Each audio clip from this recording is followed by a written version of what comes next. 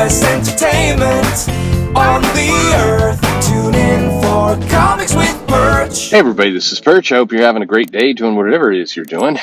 Here is a question I've thought about a lot too, and I've talked about this with a handful of creators, and we'll get into that. So the question goes, hey Perch, I haven't used Twitter since 2020, but one thing I remember that confused me was users would tag writers in a post where they had a scan of a comic from a pirate site.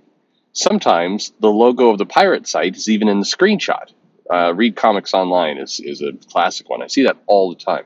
Part of the reason there, in fairness, is that Google image search will pull those. So when I'm doing a video, sometimes when I'm trying to grab a panel from something, I'll go to Google image search, I'll do a quick look on whatever topic I'm going to talk about, and then, the end. But I have to look closely because it will pull images from those sites, and I do go through and crop it out or do it right. I just don't want to give any publicity, but anyway, it's that's part of the problem. I know a couple people have gotten caught by that, and so that's been an issue. Anyway, but this continues. But very few pros complained, and some even retweeted them. It was especially weird to me, given 2020 was a year of hardship for the industry. It seemed like insulting that people would shamelessly post pirate site images to the very creators they were ripping off. Anytime a thread of this gets going, it's lacking comic writers, although I know us artists care a bit more. And usually 5 minutes in, it's dominated by people saying they can't afford comics, and it's toxic to gatekeep. And it's like, since when is opposition to piracy gatekeeping? I can't imagine, with all the spicy Twitter posts, that the very writers who would call actual customers Nazis would think criticizing piracy is a step too far. But far more energy goes into demonizing customers than theft of your work. Okay, I've wondered this too, and it's true. I think that. So I think a number of things are going on here, and I think that you kind of hit on the core part of it.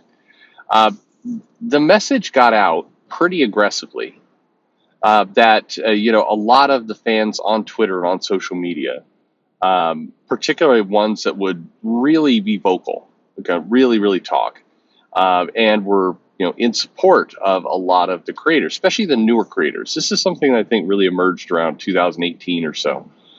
Because comic piracy has been going on for a long time. I've just noticed, here's the interesting part. All right, and I'll try and do this without kind of giving too much free press to pirates.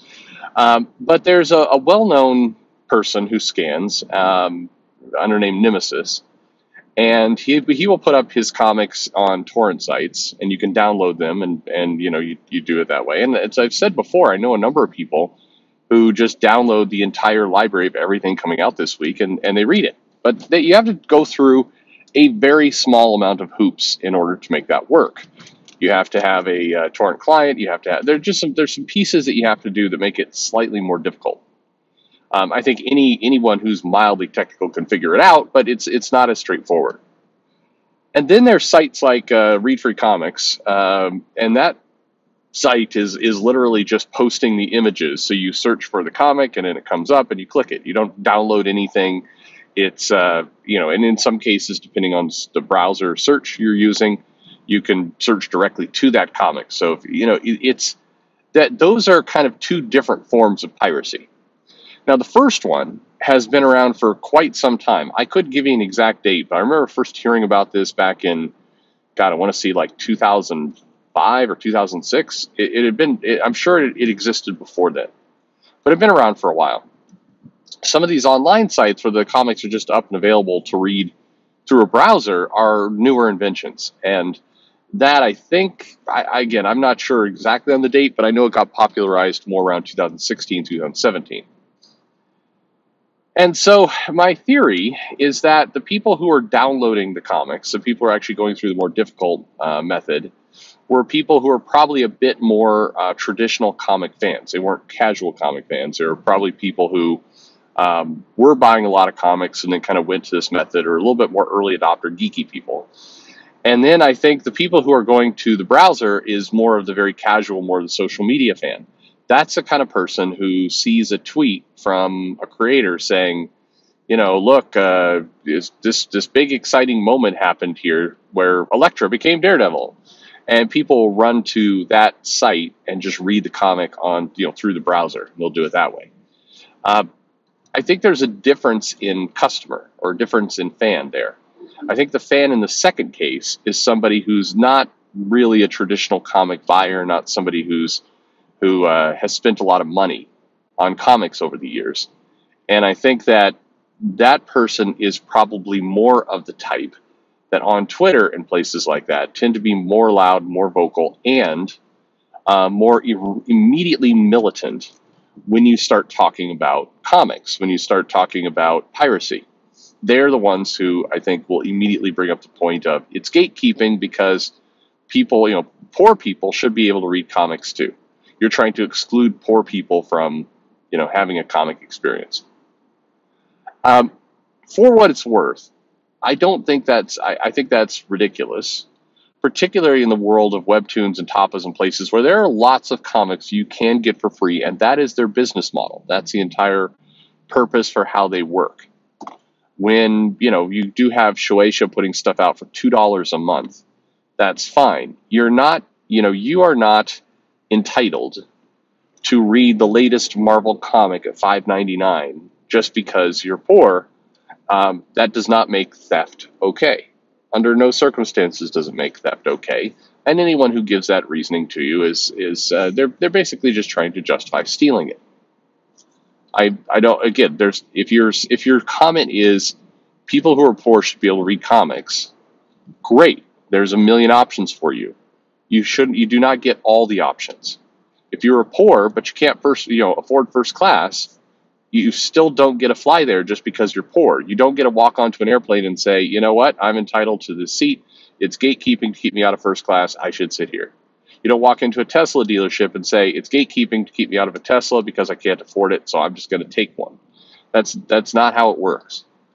So, again, not to be a big morality lesson around theft. It's just that's a BS excuse.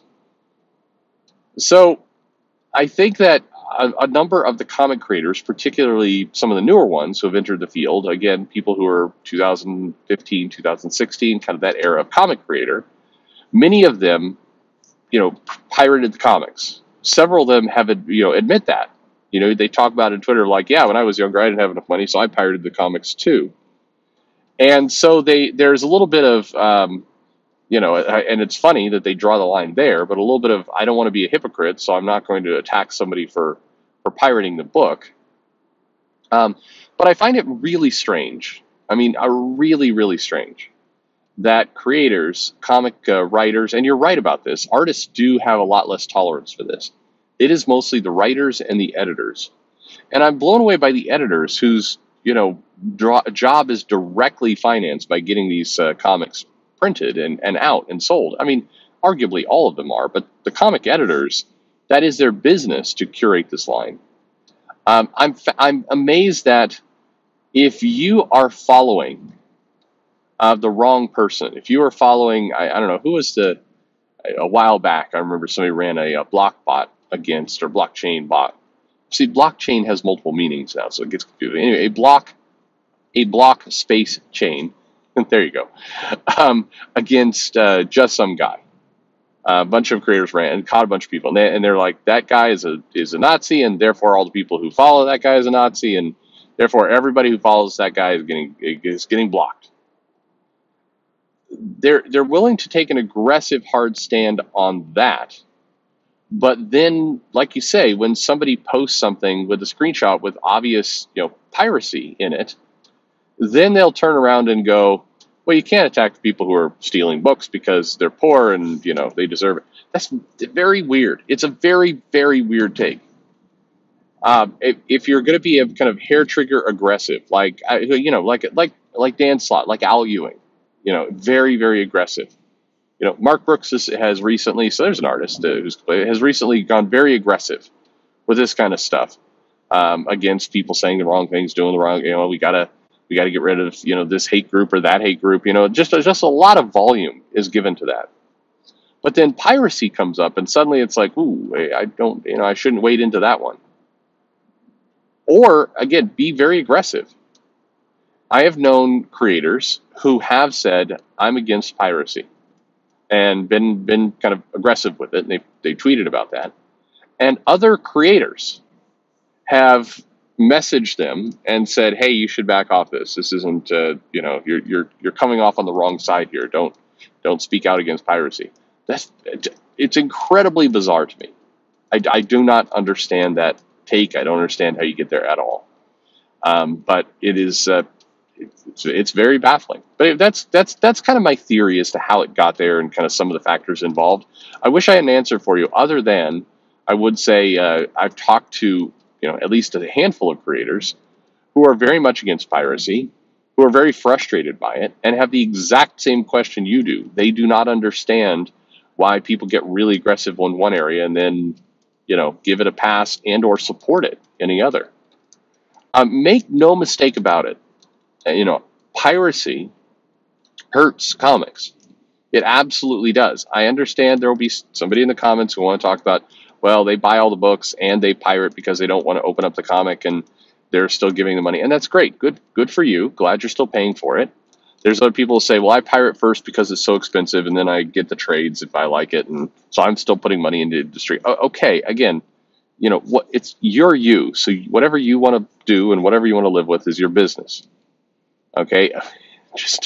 You don't need to go too hard at defending it. You do you. It's fine. But it is still theft. I mean, it is. And keep in mind, again, people like to pull up various stats about how well it worked out for the music industry. I mean, sort of. There's a wonderful documentary out there that talks about how piracy worked out great for Apple. It worked out great for the new model of people who are doing music streaming and some of these services. It worked out very poorly for the old group. And so the complicated part of all of it was, some of the old labels and some of the old distribution methods of music sucked. And so even though, it was theft and even though it was a problem, people were generally okay because the old model needed to change, it needed to be disrupted, and piracy wound up being a forcing function that helped that happen. And it's like people come to the same conclusion. It was still theft. It just had an outcome that happened to be one that, most people appreciated and liked when all was said and done. Right? Those things can all be true. All these things can be true.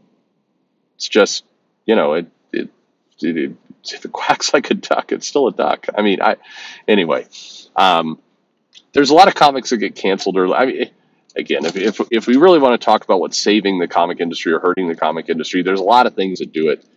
Piracy is not at the top of my list, but I think all the other things we talk about on a regular basis are far higher than piracy. But left unchecked, left as it is, it's not going to have a positive effect. I'm now trying to second guess all the comments I get. Oh, one more that will come up. It says, well, piracy was helpful for manga. No, I don't agree. I think that that's not the main way manga achieved its success. I talked about that on other videos about where it happened and what went on there. But it is, manga did look at piracy. And they reacted to it. They took it and they built a strategy around it. What they did not do was go online or Twitter or wherever and say, hey, poor people deserve manga too. So, don't you gatekeep. They didn't do that. They actually formulated okay, well, this exists, so how are we going to deal with it? And that's, the healthy, smart thing, mature thing to do. Anyway, thank you very much for the question. Hope everyone out there is having a great day, and thanks for listening.